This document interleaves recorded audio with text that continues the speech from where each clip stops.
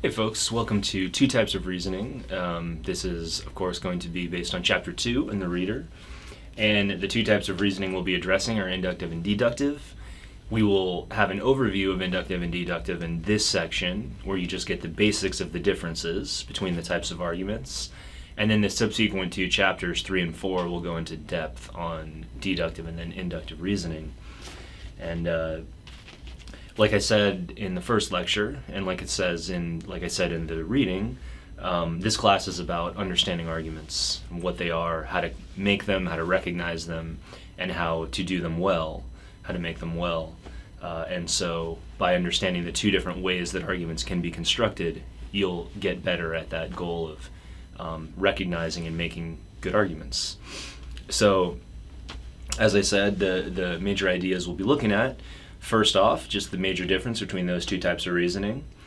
And then we're going to focus in on particular aspects of deductive reasoning that are actually very useful and helpful for understanding logic and language and writing in general, and the world in general, frankly. But they're somewhat difficult. So that second major idea there, validity, is one of the most difficult concepts for students to understand. And I say that not just based on my experience as a professor, but there's actually literature and research on this because it's so hard for some to understand. So now some of you are going to get it and just nail it, right? There's certainly something to be said about different abilities here. Some people just kind of are, more easily see that. Just like for me, it was harder to see certain concepts in chemistry. Other people kind of just were more easily able to see it right away. And that may be true for some of you in validity. But it's very hard for many students. Now, validity has to do with the form of an argument, the way the argument is literally put together, like the building blocks, and the what we call soundness. An argument that is sound is one that has to do with the content or the truth. So just to keep it simple, validity has to do with form, and soundness has to do with content. Now, of course, raising the question of truth raises a huge question, doesn't it?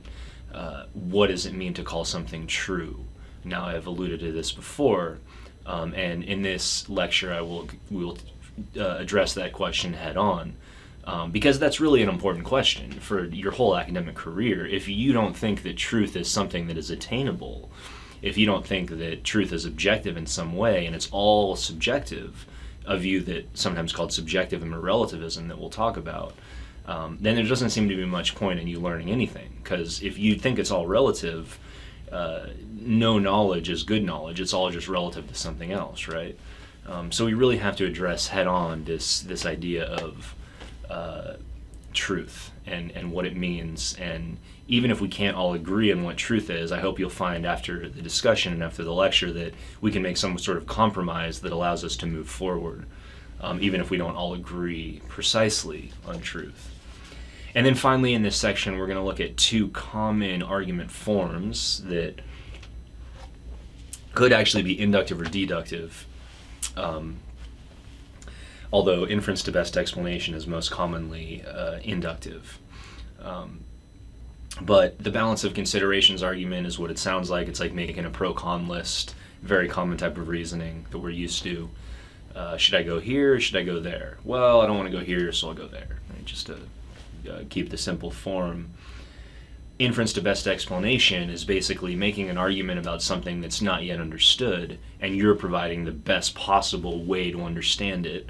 So you find spilled milk on the ground, say, in your floor, and you say, well, I think the cat probably knocked over the bowl. Right? That's an argument, inference to best explanation. Notice that maybe that's not the explanation. Maybe milk spilled out of the fridge. You don't know. Maybe your roommate or daughter or son had some milk and spilled it. It may not have been the cat. But the best explanation you have is the cat when you first see it. So anyways, that's inference to best explanation reasoning. So those are the four kind of central areas of focus, the four major ideas for this chapter. Let me remind you a little bit about arguments, since this class, perhaps unlike many other philosophy classes, is much more like math. It builds upon the previous knowledge you've gained. So if you don't understand what an argument is, if you didn't already understand, you got to understand now in order to even move forward in the subsequent material. So again, an argument is just a series of claims. Remember, claims are just statements of statements.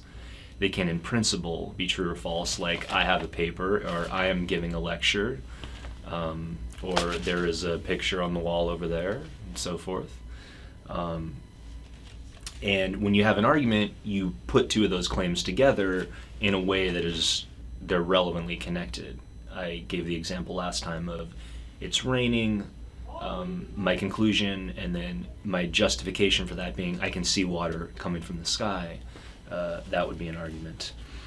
Now, something that's tricky about arguments is that when, like I've said in the last lecture, sometimes when you're reading a passage or a New York Times article or a blog or whatever it is, it's not laid out clearly what the conclusion and premises are. And that's why classes like this are important, because they teach you how to go through and recognize what the person is saying on whatever you're reading. Because people make arguments everywhere in the world, right? Politicians, religious folks, everybody. It's not just philosophers who make arguments. It's not just academics. Arguments are everywhere. But what's tricky is that sometimes people can mesh arguments together. So they may argue for a point, and then once they've established that point, they'll now use that conclusion and turn it into a premise and a new argument. So, for example, what if I made an argument that said, the brakes aren't working and the transmission needs work, therefore my car has outlived its usefulness. Right? So I'm pointing to my car, I'm giving evidence, and I'm arguing that it's outlived its usefulness because of these factors, right? So that's my conclusion, that's my premise, it's relevantly connected, it's an argument. But now let's say I've established, okay, my car has outlived its usefulness. Now I take that claim, which was previously a conclusion, and it becomes a premise. And now I make a new argument, which is the car has outlived its usefulness, therefore I should get a new car, right? So now that's a linked chain of logic, but it's actually two separate arguments that are linked together. So it's just important to note how that can happen. When people write, they'll make arguments, but sometimes they're linked together in a less clear fashion than you would want.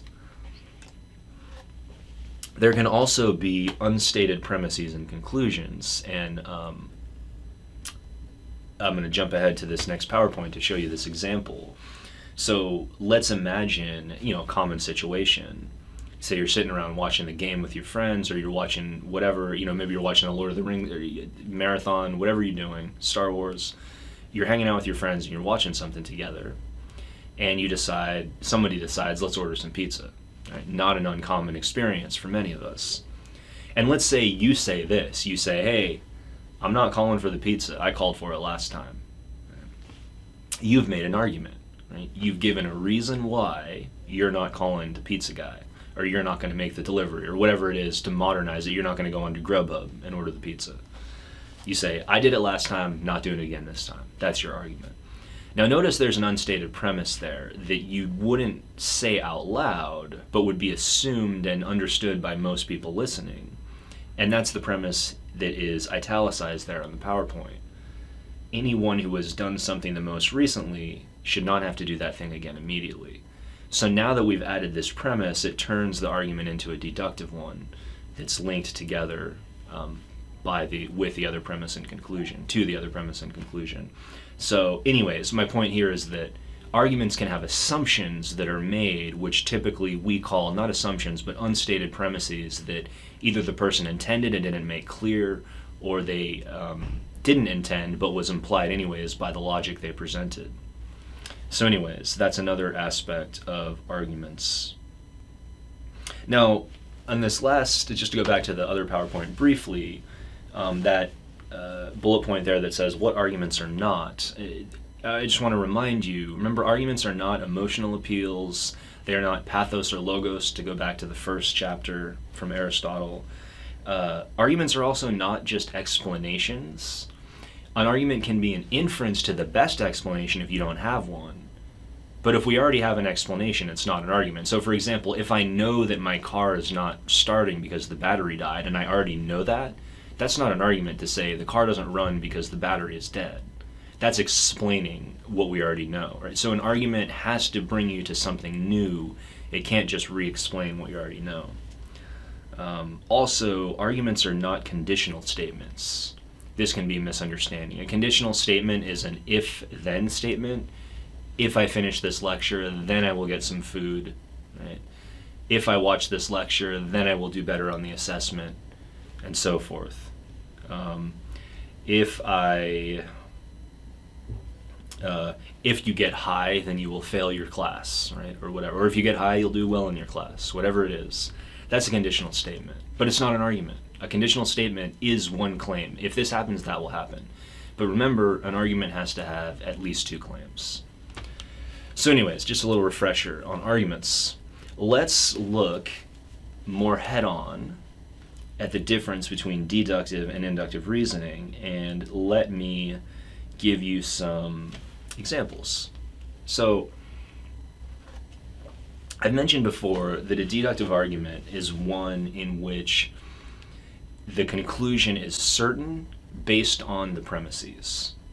Now, it's very, very common misunderstanding here to assume that when I say a deductive argument is certain, it means that you are certain yourself of the premises. So sometimes students say, well, no, I'm certain that my argument is true, therefore it's deductive.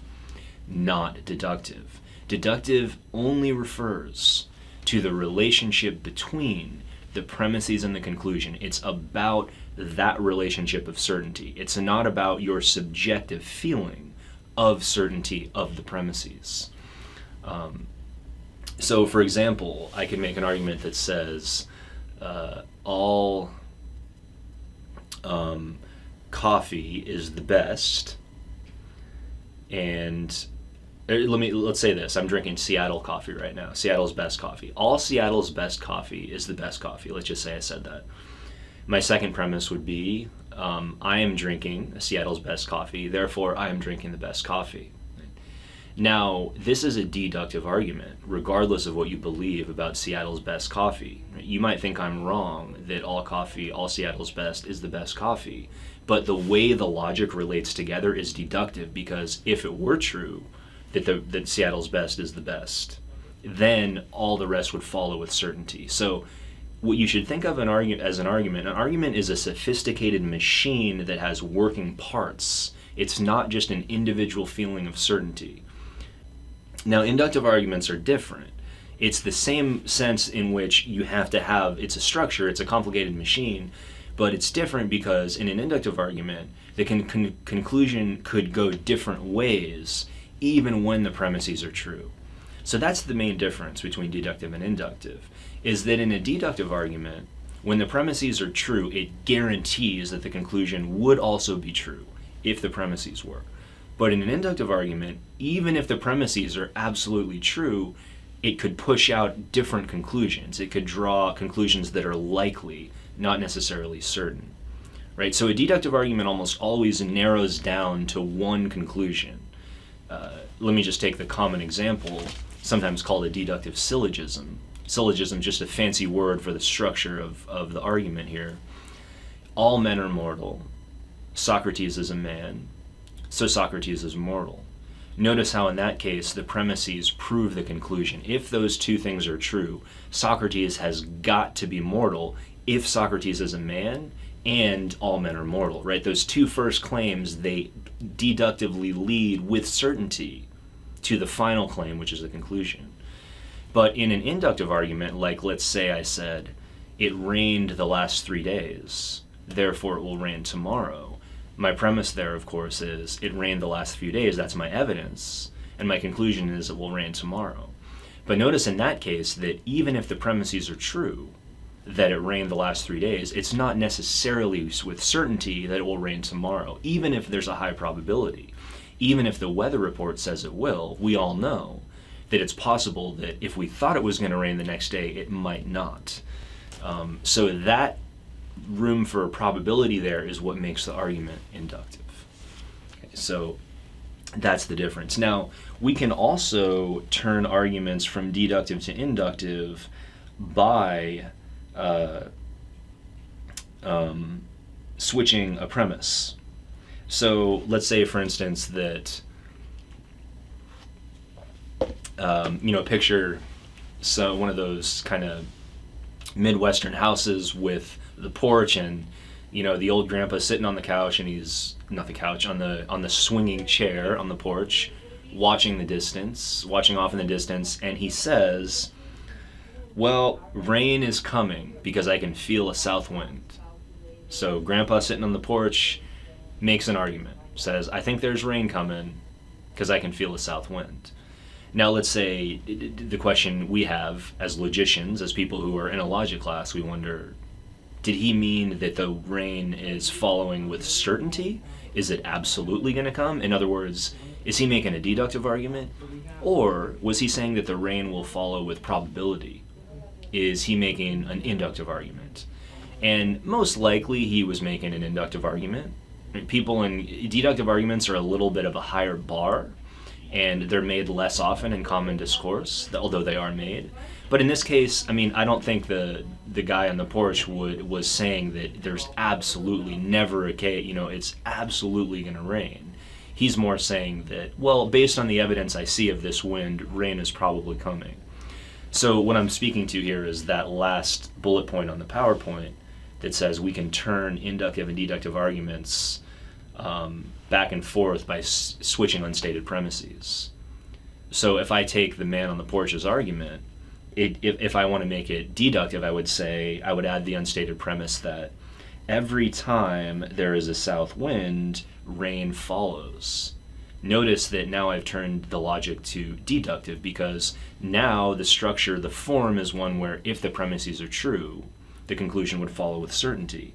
But what if I said most of the time there's a south wind, rain is on its way? Again, that's the way I would assume he's probably intending it, and the unstated premise there would be the most. So the point is that part of evaluating an argument comes down to the intentions of the speaker too.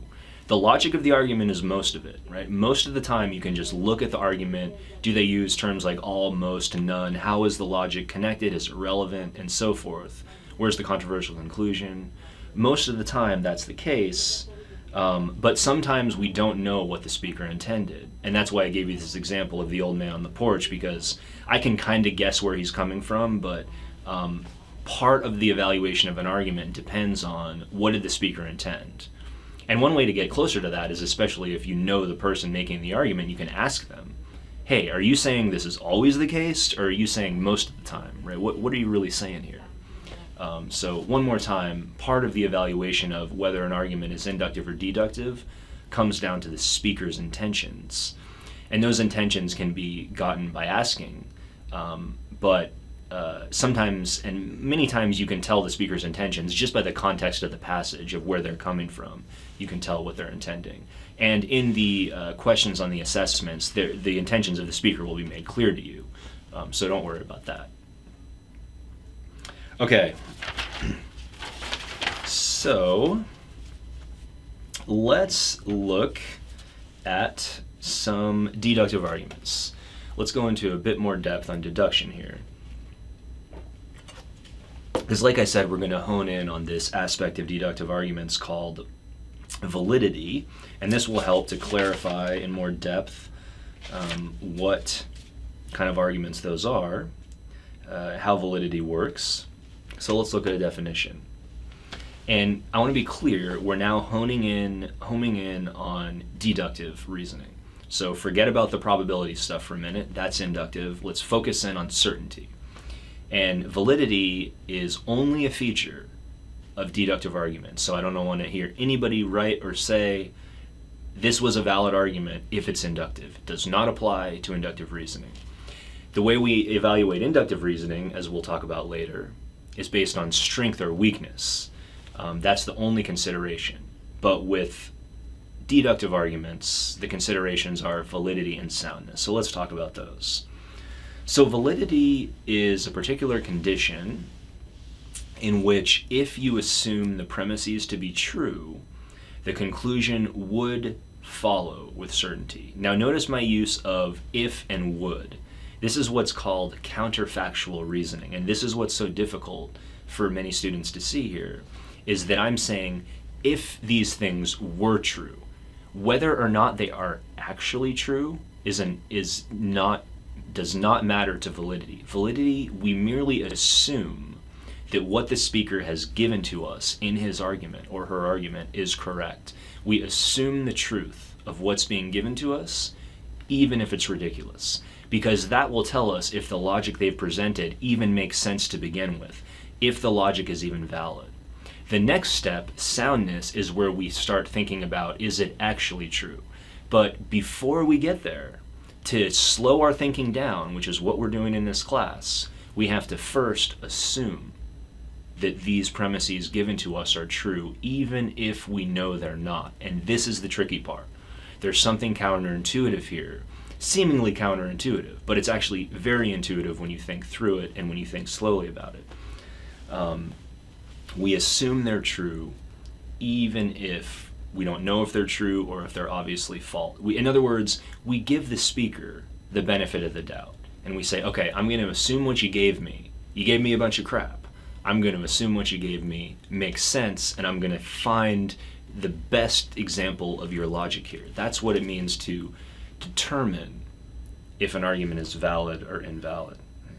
So the premise cannot be false in a valid argument the conclusion cannot be false if the premises are assumed true. They cannot be false. Okay, so let's look at a couple examples.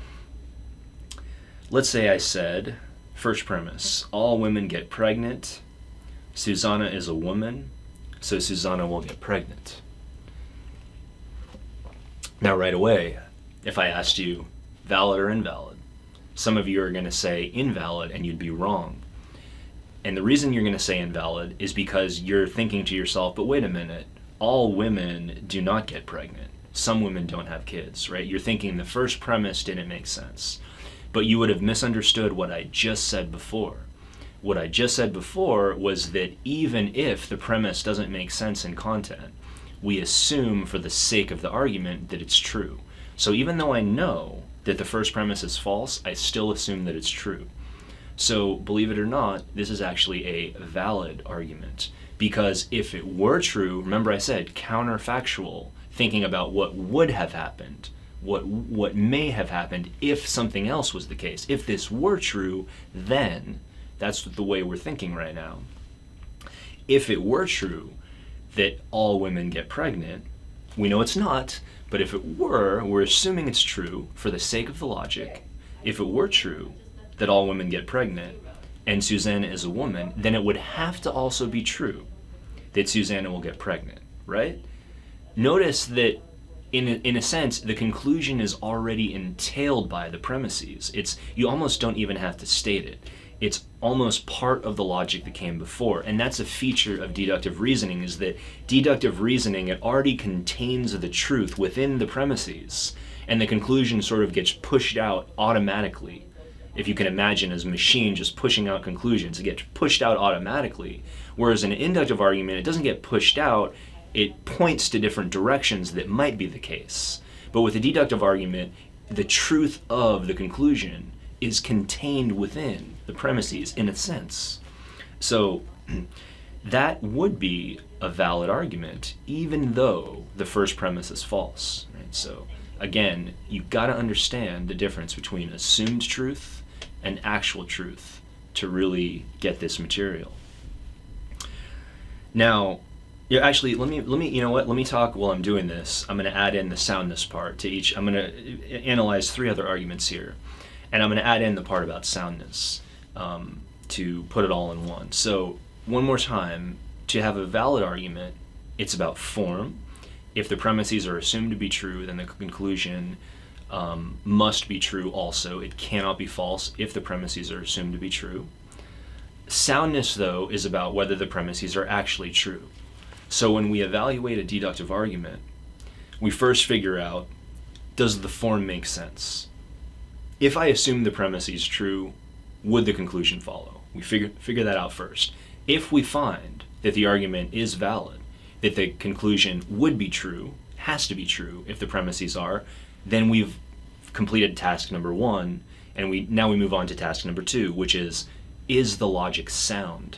Does the logic make sense? Are the claims true?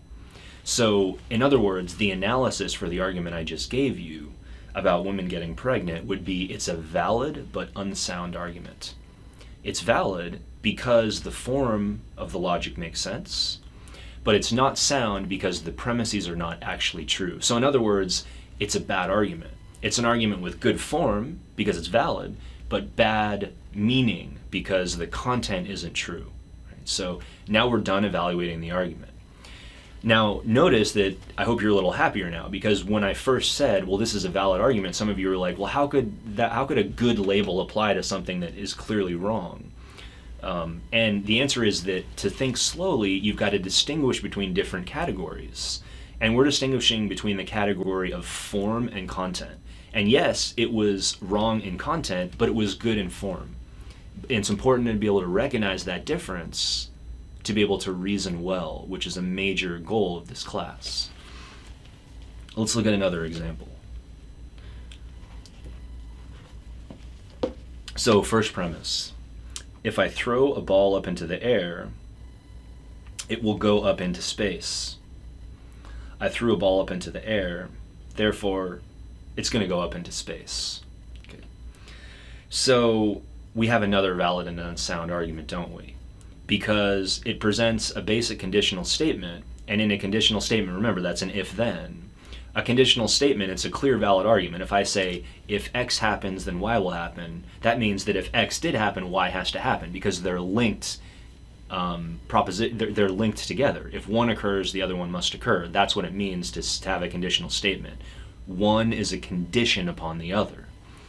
So that's a valid argument, because it says that if we threw a ball into the air, it will go into space. We threw it into the air, so it will go into space. Right? It's a valid argument. The form makes sense, but it's unsound. Why? Because we know that there's gravity on the planet Earth, and that throwing a ball into air doesn't mean it goes into space. So if it were true that when you throw a ball into the air it goes into space, then the conclusion would fall with certainty. It's not true, so the conclusion is false, right? Actually, because the premise is false, actually. So we have another valid, good form argument, bad content, unsound. One more time, valid and unsound. How about this one? If I set off a bomb in my car, the car will explode. My car exploded, thus I set off a bomb in my car. This is trickier, and this one is invalid. And the reason for that is that the first premise says that if the first thing happens, if I set off a bomb, then the car will explode. But it doesn't say that's the only way the car will explode. It just says if that thing happens, then it will explode as a result of that first thing. But notice the second premise doesn't say anything about setting off a bomb. The second premise just points to the car exploding.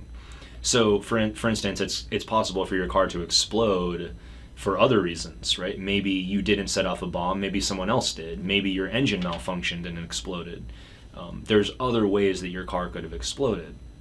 So this is actually an invalid argument, because even if we assume the premise is true, that if I set off a bomb, the car will explode, and my car exploded, it's not necessarily certain that I set off a bomb in my car, because there could have been different ways that led to the explosion of my car based on the logic presented.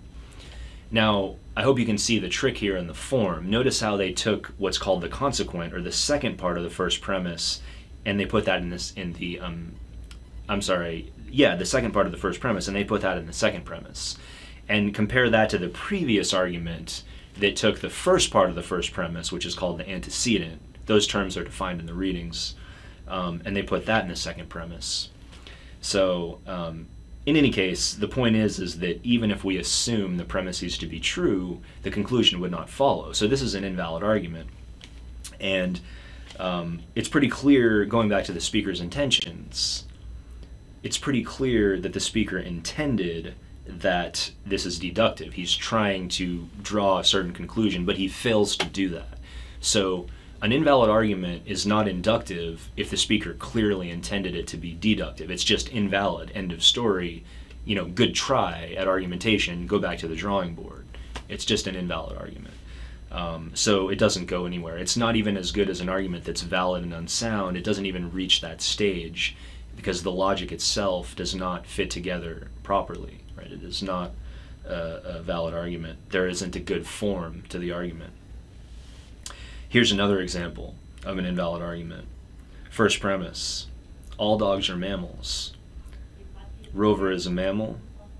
Conclusion: therefore, Rover is a dog.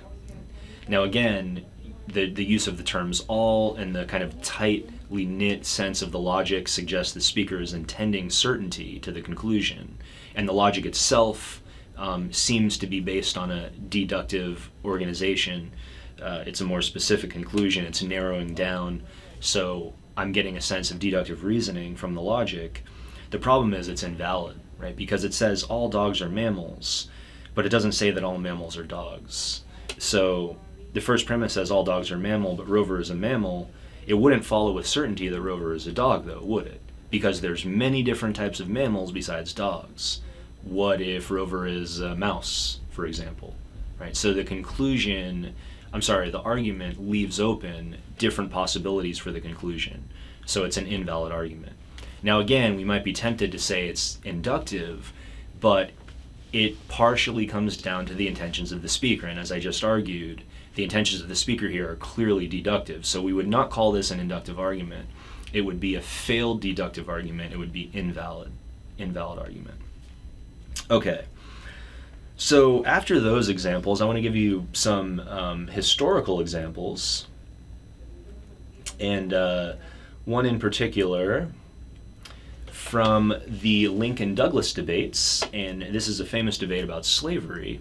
And what's so fascinating to me about this debate, well, there's lots of fascinating things about it, but what's so fascinating is that we have an example of how logic played a role in the abolition of slavery, because this was a speech that was heard by many people, and many people were influenced by it.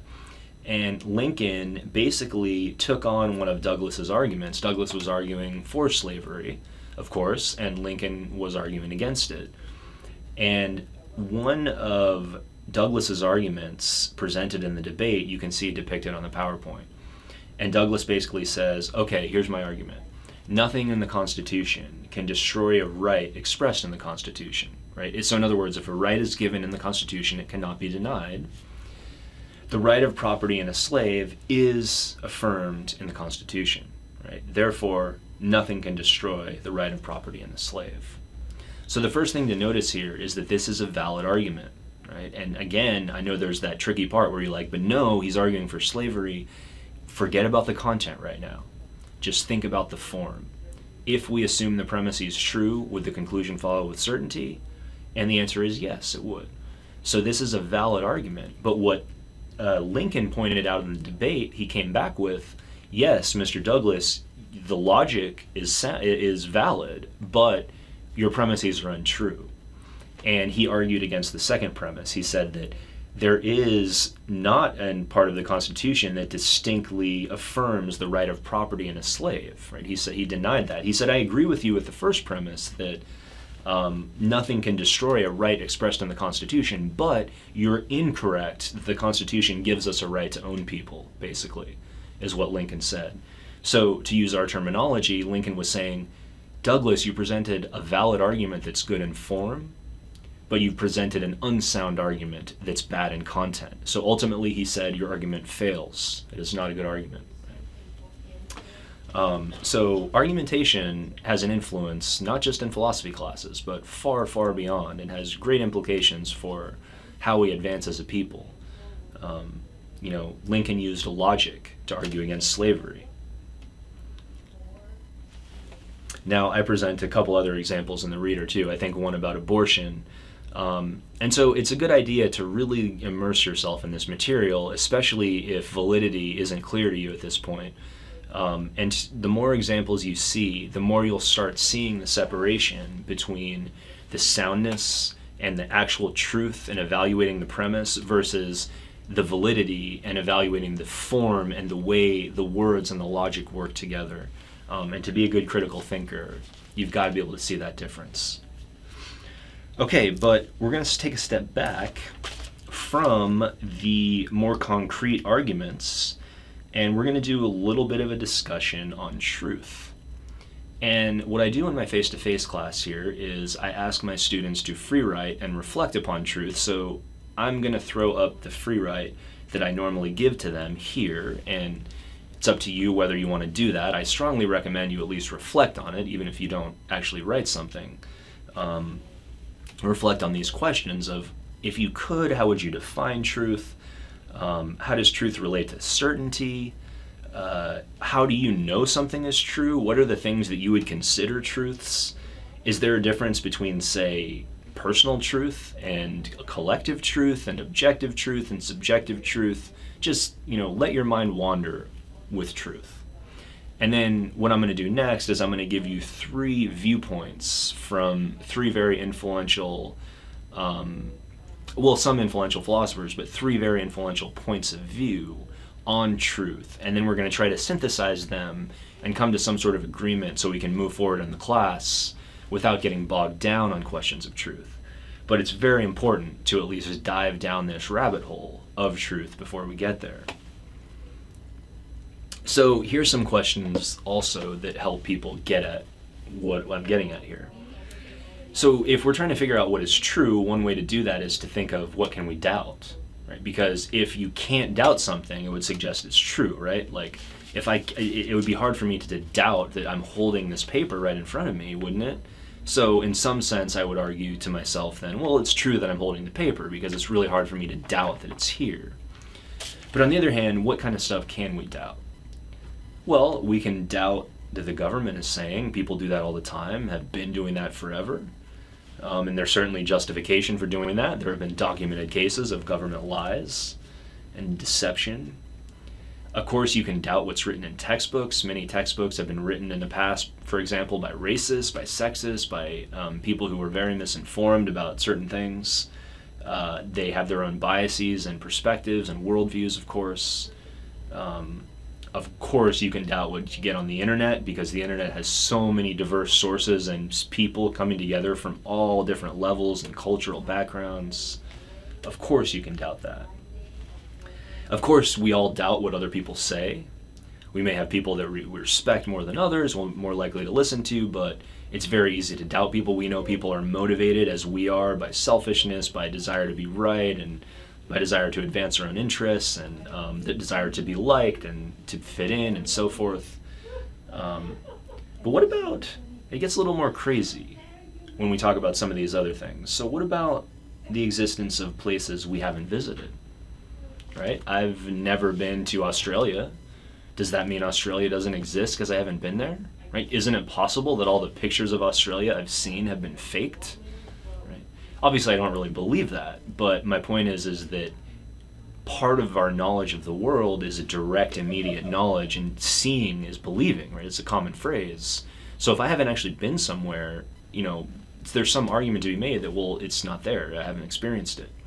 This is exactly what leads people to doubt the moon landing was real, because we can all conceive of how it would be possible to set up the moon in a studio. And again, I'm not saying I believe that either, but I understand the process of skepticism and doubt that one could go through here.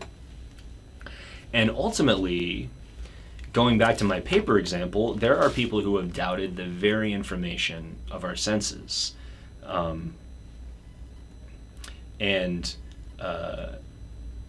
There are people who have said our senses are in fact quite unreliable, and we're about to look at one of those arguments very soon here. And not only that, but we can be deceived about our memories, right? We can remember things very differently than the way they actually went. And when we talk about credibility later in the class, we'll touch more on memory, so I'll save my arguments there until that point. So let's go into this famous argument from René Descartes, who's a famous French philosopher, very influential in our current Western culture, still studied to this day. And Descartes' argument is an argument about certainty. And this is why I asked you about the relationship between truth and certainty. So what Descartes decides to do is he says, I want to figure out how to find a foundation in this new developing thing, which today we call science. Back then, he was living at the time of the scientific revolution, or the Western Enlightenment, and so he was one of the people who were developing what we today call the scientific method. And what he wanted to do was find a foundation for that method. And so what he decided is he said, I think I'm going to just kind of lock myself off in my room, tell people not to bother me, not to disturb me, and I'm just going to start doubting whatever the hell I can.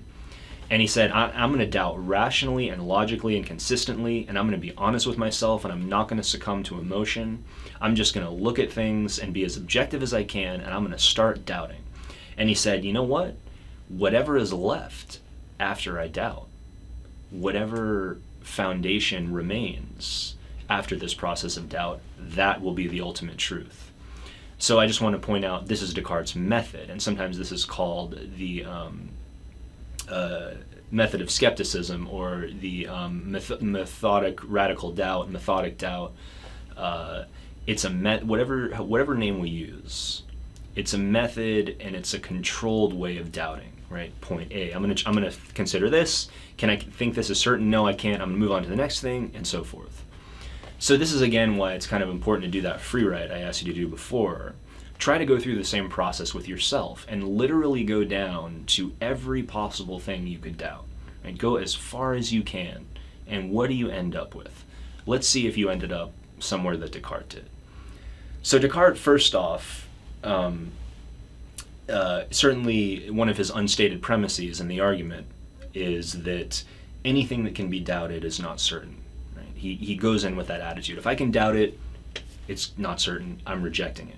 So in other words, let me distinguish here before we get any further. Even if something is very likely, that's not the same as certain. Right? Descartes is looking for deductive certainty. This is a deductive argument. He's looking for a conclusion that cannot be doubted. He's not looking for something that's likely the case. So remember, when he's rejecting things here, he's rejecting them not because he thinks they're not likely, it's because he thinks they're not certain. And that's a very important distinction. So the first thing he looks at is his senses. And he says, well, what's the first foundation for certainty that people often point to? What's the first thing I said here when I first mentioned the paper? I said, well, I can see and touch and feel and so forth this paper, so I know it's real. Now Descartes is questioning that very thing. He's saying, but wait a minute, it might be likely that you're holding a piece of paper, but your senses deceive you in other cases, so how can you be so certain of them in that case? And what he has in mind there is, as it says on the second premise there, optical illusions, dreams, drug experiences even, when we shift in between and out of reality. Remember, like I was just saying, he's after absolute certainty, and he's not saying our senses aren't reliable, but reliable ain't certain, right? They're reliable, but they also fail us. A mirage in the desert is another example. There's all these great optical illusions where, lines seem to be curved, but they're actually straight, but just because of the way something is placed, and our senses play tricks on us. Also, dreams. Descartes specifically talks about dreams. Isn't it true that, what's the reason why nightmares exist? Nightmares exist because we believe it's real when it's happening, right? We're dreaming, but we think we're in real life. So right there is a misunderstanding of reality. And vice versa, there are times when, I don't know if you guys have had this experience, where it's kind of late at night, maybe you're nodding off, you're really tired, you're watching TV and working on something, and you kind of go in and out of consciousness, you're falling asleep on the couch, and maybe something happened that you're actually not sure if you dreamed it or if it happened. Like, I remember one time I was living with roommates at the time, and I wasn't sure if my roommate actually came home or if I dreamed that he came home. I really didn't know. Or not came home, but if he came into the kitchen to get some food or not. And anyways, my point is that our senses ain't perfect, and they might be reliable. Descartes didn't deny that, but clearly they're not a foundation for certainty, right? If there's any room for doubt, rejection of them as being certain. So Descartes says, nope, senses can be doubted. They are not a foundation for certainty. Now right there, that is a huge, huge thing to say, because it leads us down the road of things like the Matrix, living in a simulation, which people are taking more seriously these days. Because if our senses can be doubted, that means everything I'm seeing and observing you guys could all be robots, we could all be living in a false reality, right? There's a whole rabbit hole that could go down. And we'll touch on that a little bit later, maybe. But for now, let's just content ourselves with the idea that Descartes says, nope, they can't be certain. Now, his next premise is a little bit more, even more crazy, if you can imagine it, because what's the next thing that people might say is certain? Well, if your senses are certain, right, if you're certain what you're observing around you, then wouldn't math be even more certain? Like 2 + 2 = 4, mathematical formulas, the laws, of nature that are written out in a mathematical formula, the theory of relativity, for example, those equations, the equations of quantum mechanics, aren't those things absolutely certain, even if my senses doubt me, right? Even if our senses doubt us, wouldn't math be certain? Well, Descartes considers it, and he says, ultimately, no. And the reason he says that, and this is where it gets crazy, he says, because I can conceive of a powerful being like God, but by the same token, I can also conceive that there may exist a powerful being like God who's evil, right? So an evil God. Not quite like the devil. The devil has a different characterization in Christianity and Islam. It's an all-powerful being who's like God, but wants to mess with you. Kind of like if God were a little kid with a magnifying glass torching the ants from the sun. Right? It's a scary thing to think about.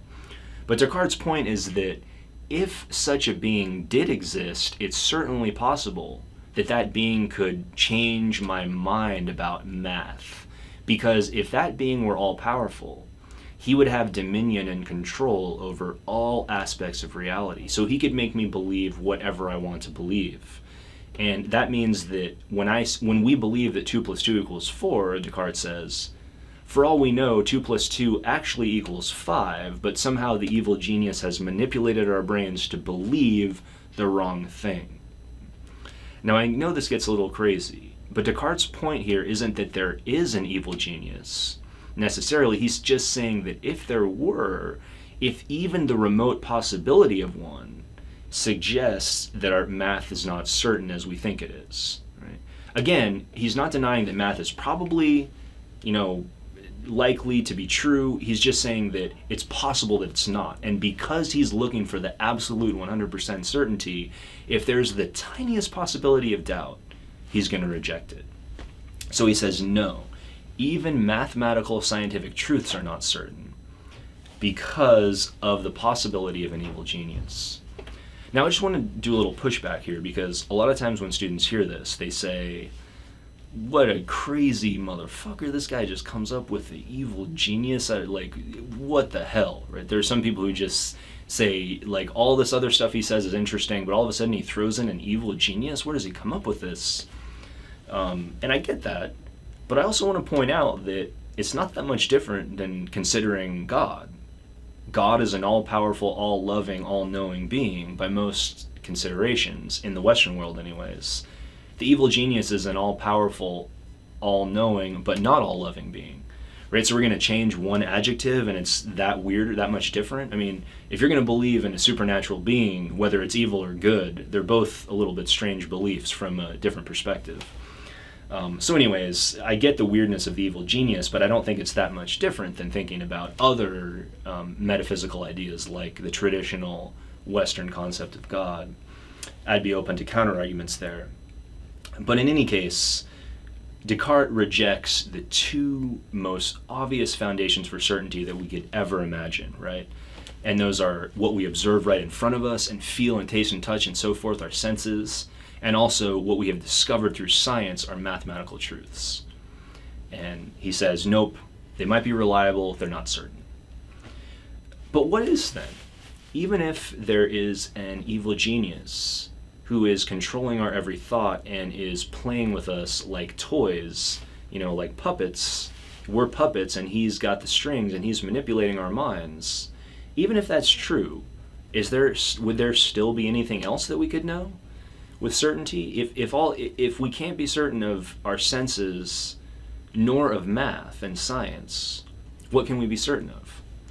Well, Descartes said, actually, there is something that's left. There is one ultimate certainty, and this is the certainty that his deductive argument points us to.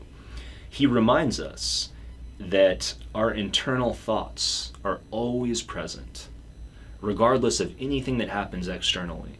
We always know that we have internal thoughts. The process of thinking is always directly immediate to us. In fact, that's one of the beauties, isn't it? Is that you can think whatever you want and no one can ever know except you. So we have this internal space of thinking that is very personal. And Descartes says, well, so that shows us that on some level we exist. There is something that it is like to be us. We have thoughts. So the presence of those thoughts, even if we're in the matrix, we're in a simulation, even if 2 + 2 does not equal 4, we still know with certainty that we have thoughts, and that's enough to know we exist. Now, some of you might be thinking, but wait a minute, can't we apply that same method of doubt to thinking? Couldn't we just say, well, no, I just doubt that I'm thinking? But Descartes is very tricky here, and he anticipates that objection. And he says, no, because doubting is a form of thinking. So if you're saying, I doubt that I'm thinking, you're actually contradicting yourself, because to doubt is to think. The mere fact that you're having any thoughts at all is itself proof that you think. It's itself proof that you exist as something. You don't know what. You could be tied up in a vat like the guys in the Matrix. You could be experiencing a completely false generated world, but you still exist. So Descartes isn't saying he knows what you exist as. He's not saying your particular existence is certain. He's saying that the fact of thinking, the fact of existence is certain. That's the only thing. Bare bones existence. You know you exist as something, but that's it. And this is depicted, by the way, in that image, the reason I use it on the right, that says, I think, therefore I am, inside the guy's head. Because this is something you have to appreciate personally. This is an argument that applies to all humans, but it's introspective because you have to look at your own process of thinking and ask yourself, is Descartes right about this? Now, most people who look at this say on some level Descartes is right. On some level, our thinking is very immediately accessible to us, and on some level, it's the most certain thing about our lives. But there have been counter-arguments to Descartes. There have been people who, for instance, added in thinking and feeling. They've said, well, feeling is also immediately certain. Like, feeling isn't necessarily external, right? You feel an emotion from the inside, too. However we conceive it, the idea that existence is the one absolute certainty, this has been a very resonant and important and powerful argument that has influenced us for many years. And it's caused some people to go crazy. This is actually the argument that somewhat got me into philosophy.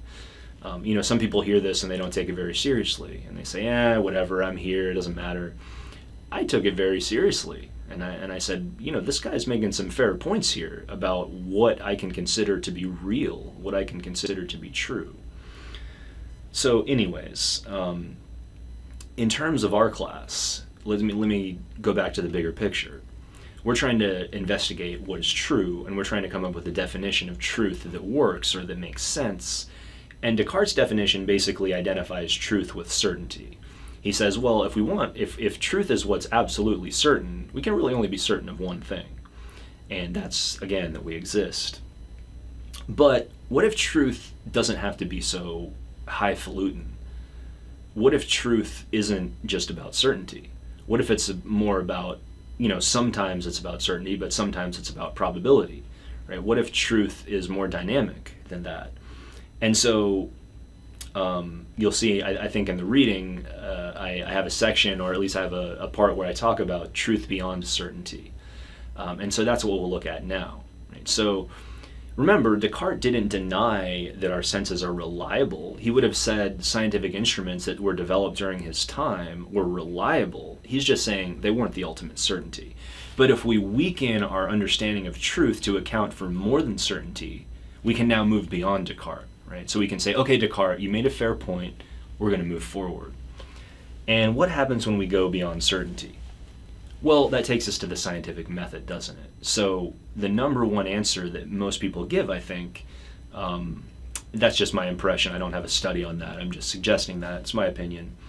The thing that most people say when they're asked how we discover what's true is the scientific method.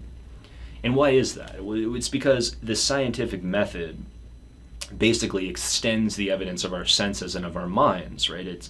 The scientific method involves both inductive and deductive reasoning. It involves reasoning about accepted principles and understood concepts, but it also involves empiricism, which means studying the natural world, a philosophy we'll study later in the class. I'm sorry, we won't study, I was thinking I'm teaching another class. We won't study empiricism directly in here, but empiricism just means to study the natural world. And pretty much every scientist today is an empiricist on some level. So anyway, the scientific method gets us to truth. And how does it do that? Well, as you can see on the PowerPoint here, like I said, it uses logical arguments, experiments, but also aspects of science are theorizing about what may or may not be the case, and testing your theories, and peer review, writing in journals, and getting critiqued by other scientists in a positive way. These are all parts of science. And the idea is that this whole process removes human bias to the best of its ability and gets us closer to the truth. Right? So, that's the idea, truth beyond certainty, the scientific method. But sorry guys, this is a philosophy class, so I'm even going to shed some doubt on the scientific method. And we're now getting to a view of truth called relativism. And some have argued, and one famous philosopher who argued this is a guy named Thomas Kuhn, who wrote one of the most influential books of the last 50 or 60 years. And that book is called The Structure of Scientific Revolution. And again, we're trying to figure out what truth is. And if our answer is to reject Descartes and say, okay, Descartes, truth is something beyond certainty. And we say science isn't certain, it's about probability, and it gives us the best evidence, and we point to science, well now, Thomas Kuhn comes along and says, well, I hate to break it to you guys, but when we observe the way science actually works, it's not this perfectly objective process of finding truth that everyone thinks. In other words, Thomas Kuhn finds a lot of subjectivity and relativism in science. And what he means by that is that when science is done, there's a group of people who basically are the gatekeepers. And they're typically white men, actually, even to this day. And they're the ones who decide what projects get funded. They're the ones who decide how much money gets given to particular foundations and universities and so forth. They're the ones who decide what ideas get accepted by the community.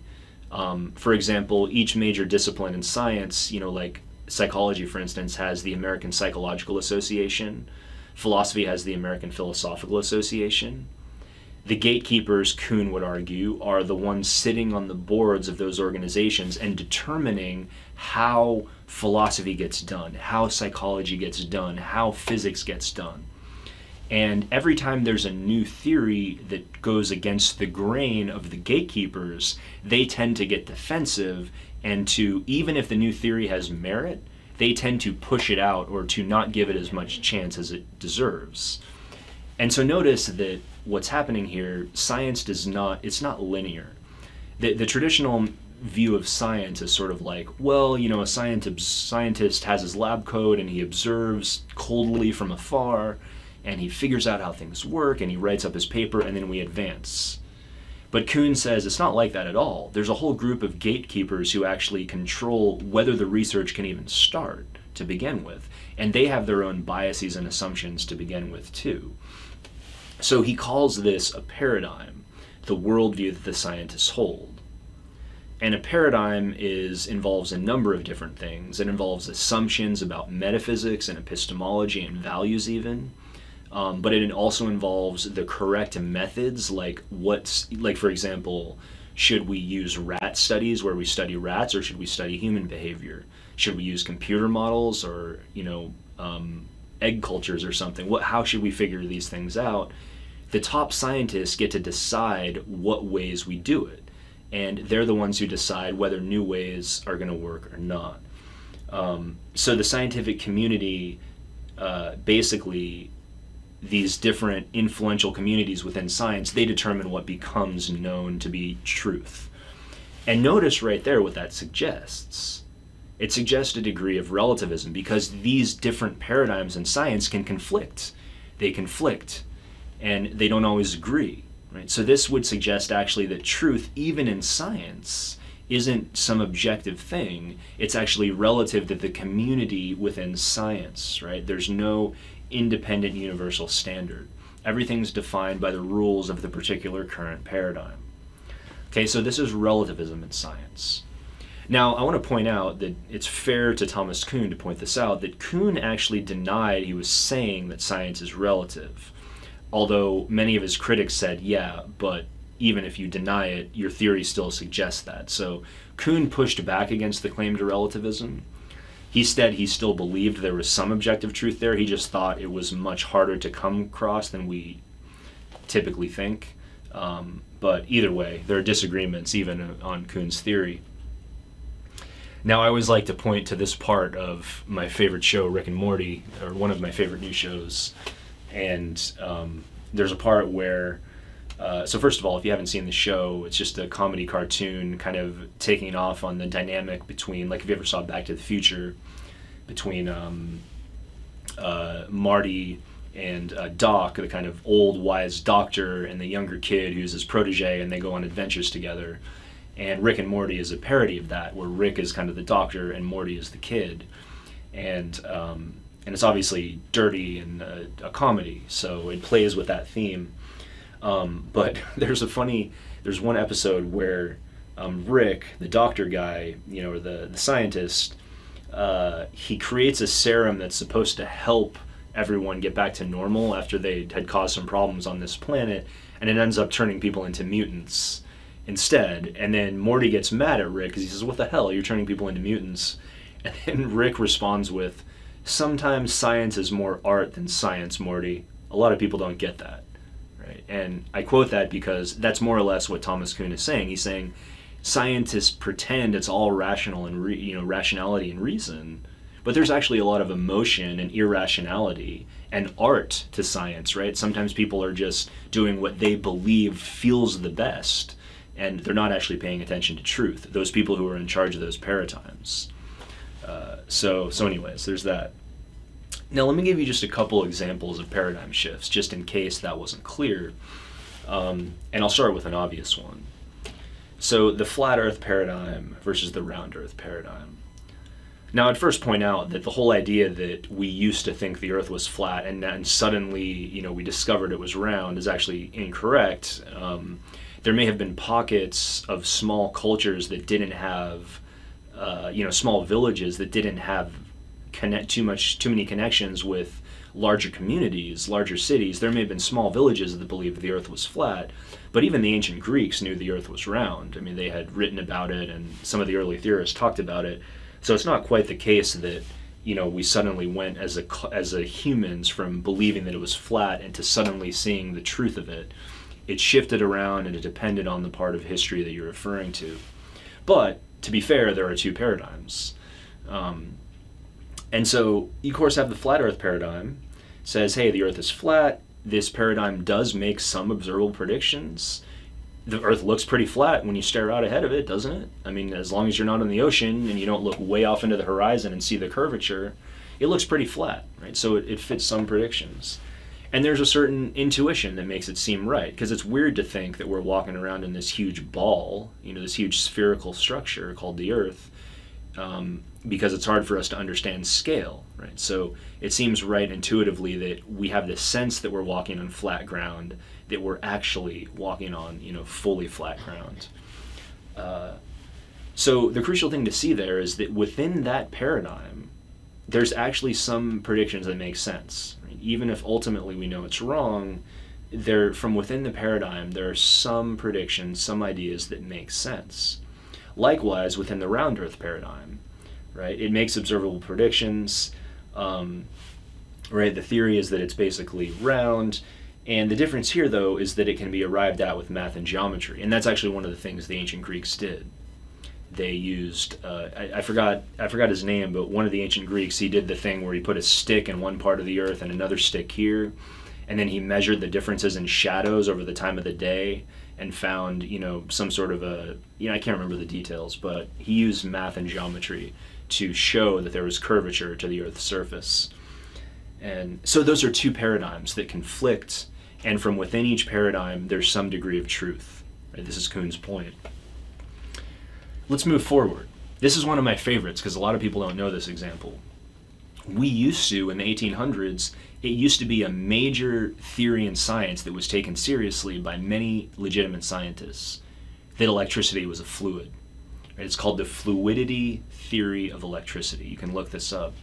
And they believed that what was happening was when, what we now discuss today as different charges, they thought there was some sort of undetectable liquid that was being shifted instead of charges. And it was complicated. Different theorists had different ways of marking out their theory. And it actually led to some inventions. This is the crazy thing. It led to a Leyden jar, which was an early capacitor that's a huge part of so many electronics today. A capacitor is. So this is the tricky thing. Even in a theory that today we don't believe, it still made observable predictions and it still made some sense. So this is all supporting Kuhn's point that science isn't always objective, right? And in order for us to move to the electromagnetism paradigm that we accept today, there had to be this huge battle between the cultural warriors and giants who believed in the fluidity theory. It wasn't just an immediate shifting, right? Imagine that you're somebody who grows up and you become a scientist, and for 30 years you believe that electricity is a fluid. All your research is based on that. And you have these young scientists coming in and saying, actually, I think it's more like charges. Right? Can you imagine 30 years of your life spent? I mean, this is what Kuhn is talking about, that so much of science comes down to personality and bias in the very scientists themselves. This is why the charge of relativism is present here. Now, the third example I'm going to use here is one that we're currently still going through. And this one fascinates me because I grew up being told that the calorie paradigm was objective fact. And people for years were saying fat makes you fat, you've got to run to get rid of it, and so forth. And there was studies supporting it. It makes common sense, right? The idea is that we eat too much and we don't exercise enough. There are observable predictions. However, I always remember that there were conflicts with this theory. There's always those people who can eat whatever they want and they don't exercise and they don't get unhealthy and they don't gain weight. Right? That doesn't fit the paradigm. And we always just explain those people as being, oh, their metabolism is different. But the fat paradigm was actually never fully verified experimentally. People forget that. The calorie paradigm, it was more or less just assumed. And it goes back to what Kuhn was saying. It was assumed by top scientists, and anybody who disagreed was often ridiculed or they weren't allowed to publish their papers. And it wasn't until the early 2000s that we started, legitimate scientists started questioning it and saying, hey guys, there's all these other experiments we've run that conflict with the calories paradigm. And so that's why today you hear people talking about carbs. And that's another paradigm sometimes called the hormone paradigm, which is the idea that it's the wrong carbohydrates that cause weight gain, not the amount of food. So notice that's a different in theory about what causes us to gain weight.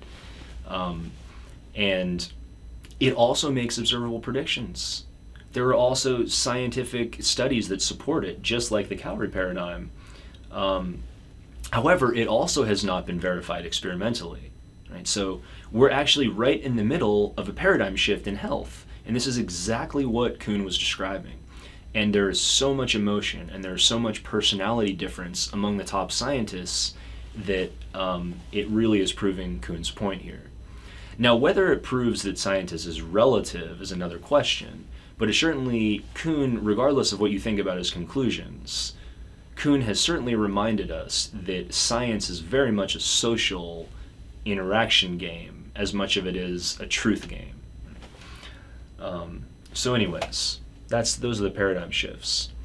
So I would encourage you to think one more time. I asked you to reflect on your beliefs about truth at the beginning of this lecture, and I would encourage you one more time, as I do with my face-to-face students, to reflect on truth again and consider, did any of these three views of truth we discussed have an influence on your view of truth? Did you already agree or disagree with one? Just kind of reflect on what you just learned. And remember, either the Descartes view, that truth comes down to certainty, and that the only thing we can be certain of is our own internal thoughts and thus our existence. Or truth could be gained through the scientific method and the testing of different ideas through experimentation and logic and so forth and peer review. Or what we just talked about, you could believe that, well, there really isn't much of a truth at all. There really isn't any objective truth, and it's just relative to the community of scientists, and they themselves create the rules that define the truth to begin with. So that's more of a sociological analysis of science.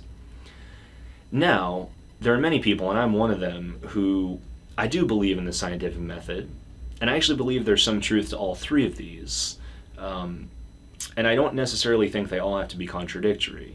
So I think we can, and this is my opinion, so I want to make this clear, this won't be on the assessment. This is my opinion trying to synthesize my view of these three different perspectives.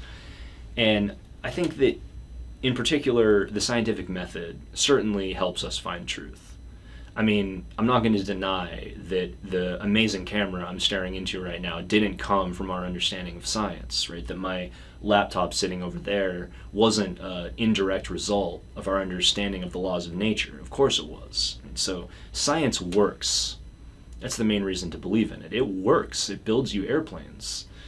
However, the idea that science is some purely objective enterprise is also flawed. Kuhn was clearly right that science, the way it progresses, does not happen in a linear fashion. However, my thoughts are that even if science is messy and we have corrections to make within it and there's too much dogmatism, it still leads to truth. Right? It still gets us to the truth. And my main justification is it works. It works. It builds stuff. Right? There's no question about that. So again, you don't have to agree with me there, but that's the way I would synthesize it. And I would hope, to move on to the next slide here, that we can acknowledge that we have gone down this road of truth, and we may not all be on the same page. You know, some of you may still be relativists, or you may agree with Descartes or whatever. Some of you may be diehard scientific method. You may completely disagree with Kuhn, and that's fine. But I'm hoping that we can all kind of push past those abstract difficulties for the rest of the class and just focus on what I'm calling a common sense notion of truth, which is based on the scientific method, but also based on practical open-mindedness and being open to the fact that scientists can get things wrong. So common sense truth might also be called in sort of an open-minded sense of truth. And I hope we can push forward with that while always appreciating the value and the different ways of understanding truth, right? So we went down this road to appreciate the difficulty, but we're coming back out so that we can kind of move forward and be more or less on the same page. Now, one last thing I got to say before we wrap up this lecture, and that's to briefly give you the difference between the balance of consideration and the IBE, or the inference to best explanation. And see my examples here. And so, like I said, this is pretty basic to understand. A balance of consideration, as you can see in the image, it's just like creating a scale balance, right? Should I go to San Diego State or should I go to UCSD? Should I go to Berkeley? Should I go to Stanford? Whatever it is. Should I go to community college first for a couple years and pay cheaper for my classes and get my GE done and then transfer, or should I go straight to the university? These are all balance of consideration arguments, pros and con lists. And the gist of the argument is you consider pros and cons, but you ultimately reach a conclusion. Because you ultimately say, this particular conclusion has more in favor of it, thus I'm going to do this thing. Right? Inference to best explanation, like I said, is you try to explain something based on your current understanding, and you offer an argument for what the best explanation is. So that picture I have there is a famous picture where, you know, you can come up with your own thoughts of, with a dog, what happened, right? Some crazy thing occurred, what happened, what explains it? There's not a clear explanation, let's figure this out. And so that's when an inference to best explanation is most useful. However, notice that an inference to best explanation can also be used in a more grand scale. People often use the IBE, the inference to best explanation, in relation to God. Right? They might say, well, what's the best explanation for how intelligent human life arose? What's the best explanation for human life? And some people will say, well, God. Our life is so complex that the best explanation is that there was a powerful being that created us.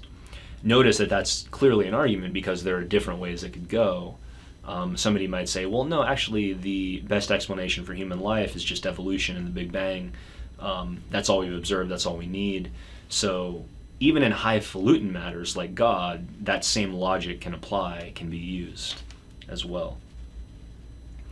Okay, so for the rest of it, it's mainly going to come down to you guys practicing the classwork and asking me questions if there's anything that's unclear on. I'm going to end the lecture there.